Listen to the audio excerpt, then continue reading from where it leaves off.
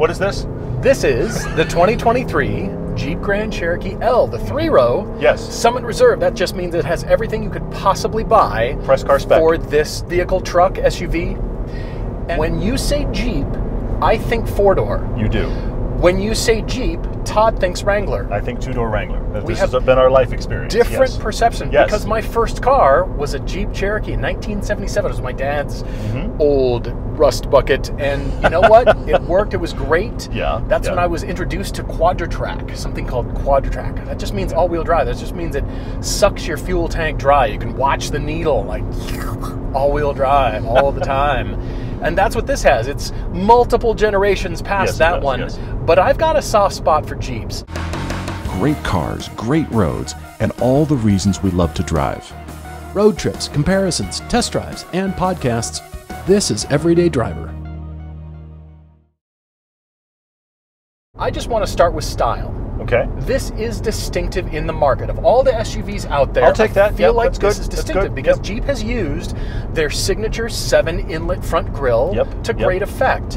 And the trapezoidal design shapes around the car are very signature. There's some places where it gets fussy, but it's very detailed, and it does look particular in standing out against everything else. Yes, and you which I can like. identify it pretty soon. As soon as you see it once, you will always know that this is the Jeep. Yeah. You're not going to think it's anybody else in the market. Right behind the 5-seat SUV, the unibody 7-seat is the next most crowded market. I mean, this is where the Mazda CX-90 lives, the Telluride, the Palisade. Above this, the Wagoneer is the body-on-frame suburban competitor. This is the unibody lesser competitor for Telluride and Palisade, and think of that level. Even though this feels bigger than those, it isn't actually a suburban competitor. Not really, no. And for that reason, I kind of like it because as good as the Expedition, the Suburban, they're huge. We do like them. Yes. But they are just huge. When it's just you in the truck, it's just absurd and obnoxious. Yeah. But this is, I feel like, the right size. I really feel like Jeep worked hard on this, knowing the 3-row would be coming, and I like this size because it's still roomy. The third row is not. It's not for adults. True. If you are searching for a minivan and thinking about it, you should be looking at the Grand Cherokee L. This is the sweet spot. Yeah. Because it does most minivan things without being a minivan, and by the way, you can take it off-road. It's what Jeeps are designed for. If you're watching because you want a Grand Cherokee or any Jeep, you need autotempest.com to search all the car markets and even research dealers. AutoTempest helps you search nationwide across all the used car sites, including Craigslist and Facebook Marketplace. Plus, you can get email alerts so you never miss a listing. We use it to research for our podcast, to search for crazy road trip cars, and just because we like to dream. And AutoTempest can even help with new cars, pricing out the options and getting local dealer quotes. So if you're looking for a Grand Cherokee L or any 7-seater, autotempest.com/everyday can get you the help you need. AutoTempest. All the cars, one search. Now, the overland flavor of this is the one with skid plates. That's the tougher, more trail-rated version. If you're going to do serious off-roading, look at the overland flavor. This is the Summit Reserve. This is going to be the on-road version, kind of like the most luxurious minivan you can imagine. It's on-road with legitimate off-road history. And it's not like Jeep hasn't tested all of the versions. But I will say the problem is that this is $73,000, and that's more expensive than any minivan on the planet. Well, it's $73,000 with a V6. Yes. And on this one, you can opt for that brilliant 5.7-liter V8 with 357 horsepower and 390 pound-feet of torque. And that is what will make this thing move. That is also the only way you can get this with the maximum 7,200 pound towing capacity. Otherwise, the way this is equipped is that V6. 290 horsepower. 290 horsepower. And 260 pound-feet of torque. Close So that means, as a result, you lose 1,000 pounds of towing capacity. So it's 6,200. It's very competitive in this unibody class, but the V8 makes it a much more all-purpose usable thing, and also it drops to 0 to 60 in like 2 seconds. And the miles per gallon don't drop as much as you think. Miles per gallon on this combined is only 18. The V8 is like 14 or 16. 20. 18 city, 25 highway, and then it's like 20, 21. Let's hope for the best. So, you know, you're going to be burying your foot, though, because I think this is underpowered. I think this is underpowered as well. And if you're just looking to not go off-road and just have the SUV, the hauler, the V6 is for you. But if you want to do serious off-roading, serious towing, and you know you're going to have this thing loaded up with people in gear, consider the V8. It's also noisy, and it's not noisy in a good, friendly way. It's kind of ugly noisy. It's ugly crying all the time. Over 4,000. Ugly crying. It kind of is. There's the title. It sort of is. I mean, on an on-ramp, you're at 5,000 or 6,000 RPM, and I'm going, where is the torque? Why doesn't it feel like it has power to get this thing going? It weighs 5,100 pounds. Well, yeah. I mean, once you're moving, that's a good factor. Once you're moving, it's fine. Yeah. But it's just those acceleration moments. The Jeep name will take any shame or embarrassment out of, we're going to do a little bit of life off-roading. Like, sure, oh yeah, you've got the Jeep. Doesn't matter if it's trail rated or not. It still has the quadra lift suspension right down here, and this instrument panel is very well designed. It is.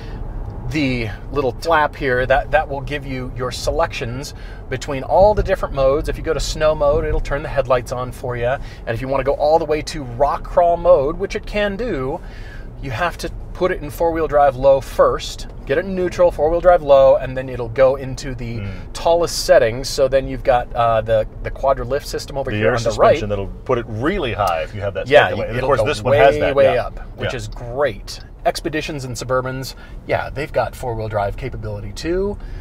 This is the sweet spot with the size and the off-road capability. Size is a big question here because do you need the big boy? And if you don't need the real full-size Suburban size, which you get the Wagoneer, then this is a really viable option. And this is also a very successful part of the market.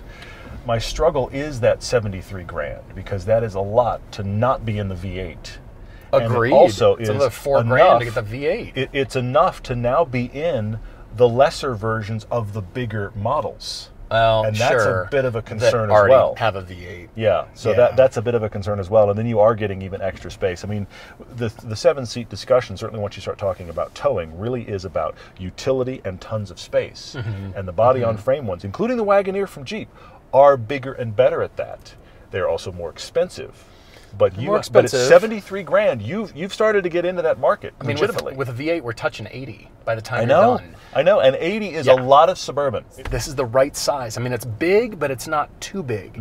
From parking standpoint, or you're not always full of people in gear and you want a longer load space back there. So when you open the rear, you'll see the two rear seats. They are power operated right on the side of the vehicle, but then you can operate the two middle seats. You can release those, so that is nice. A lot of cars have that. The Chevys do, but it's well thought out. It's a lot of nice interior thinking here. This is still one of the best infotainment systems on the market, and it's only gotten better. It is good. It's excellent to use. Wireless Apple CarPlay and Android Auto. I really like the layout of things, except for one big glaring thing. And that is the reflectivity of all the piano black. There's a lot of it. Why would you do piano black? I thought we were past this. Can I close this just to get even more? The worst of Darth Vader's accessories is in this, and it's never going to be clean. It looks like something that he didn't put on from his armor, and it's just this weird covered in fingerprint reflective. It looks like cheap plastic.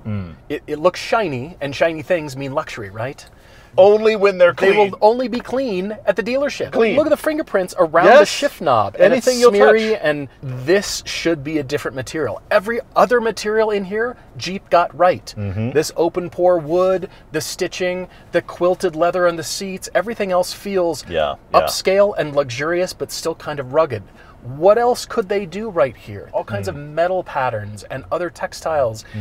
There's other things that should be considered than the gloss piano black. I thought we were past this. I thought it was starting to reduce in the model, and then I climb in here and was like, yikes, there's a lot of it in here again. That's too bad. It doesn't say $73,000, even though the only thing really holding me back is the power on this. Otherwise, I really like it. This is a consideration. It drives tighter and more eager and anxious than the Suburban or the Expedition. For sure. It's kind of ready for something. In spite of the fact it weighs as much as it does, it doesn't feel like it weighs 5,100 pounds. No. I agree with that. No. Styling exterior-wise is very distinctive. Sets it apart. The interior is excellent. I like being here. I would definitely consider one of these if I were in the market for this. Interesting. Except for the back seats, they're tight, but many of these 3 rows in this size are very tight back there. They're just offering them as the temporary kind of thing. Most people getting 7-seaters aren't putting adults in every space. Not all the time. So it's your turn. Yep.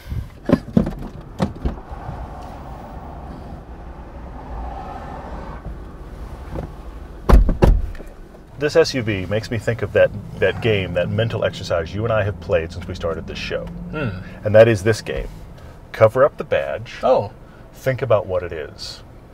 Or drive it as if it's not the badge. And I do have to say, you sit down in here, if you didn't know what this was and you looked at it, you would never guess Jeep interior. You don't think so? Ever. Really? Because it feels nicer than you expect. Nicer than what you know Jeeps to be? Think about the rugged nature of a Jeep. You don't climb in here and think, yeah, this looks like a Jeep. No, this looks great. You've got your own screen over there. Not that you necessarily needed it, but you have your own screen. This has great materials with really good material breakup, a very nice, pleasing design. This feels really, really expensive, and it has a Jeep badge on it. I look around further, I see Macintosh on the audio. What brand is this? This sounds really good. It sounds great. 19 speakers. When I think Jeep, I think rugged, and I get in this interior and I go, this is a Jeep? And I mean that as a huge compliment. Yeah. That is a place where some of the money has definitely gone, and you can feel an upscale feel here that is very, very nice, that actually starts to go, okay, I understand why you're charging a lot for this. The real questions that I have almost all come from the competition, because this is still a competitive market. Certainly, yeah. This checks every one of those boxes, but I think this lives in a weird space where it's the biggest and most rugged of that area, the Tellurides and the Palisades and even the Land Cruisers and that kind of stuff, the unibody stuff, but yet it's not quite playing in the area of the Suburbans and the Wagoneers and the Expeditions. It's like a middle ground there.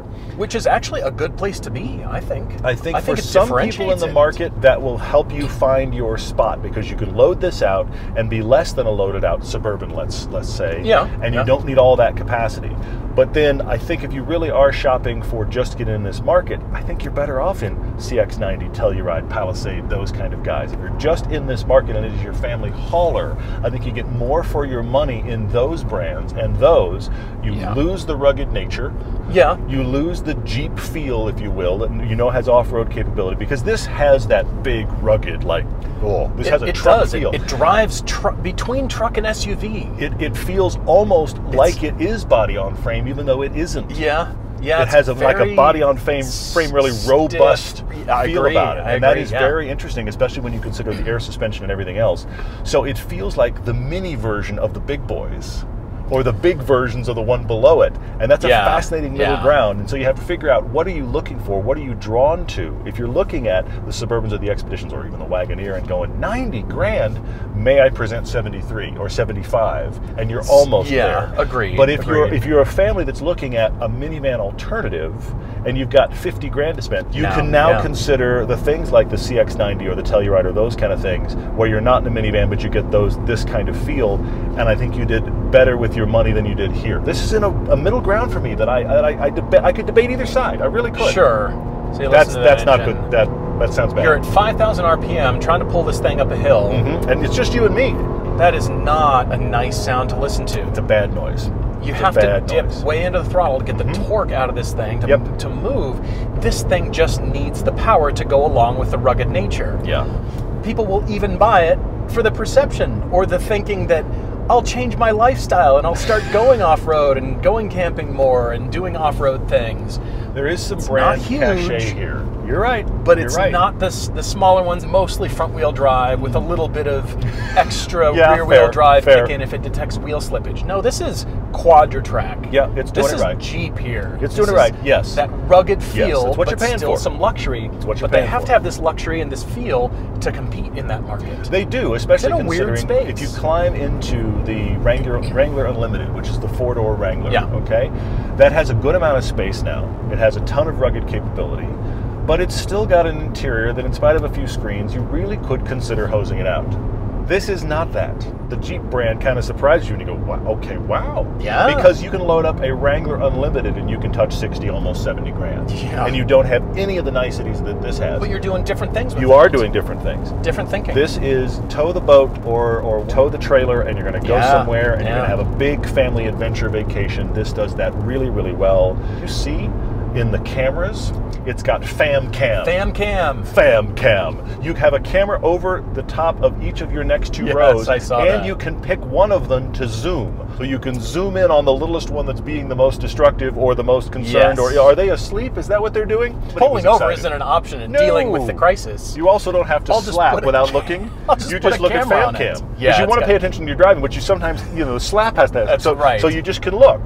It's got cameras all over this thing, which is actually great. It needs to. If you're doing off-roading, yeah, you can choose all the different angles of the cameras, and you can even zoom in with the front cam.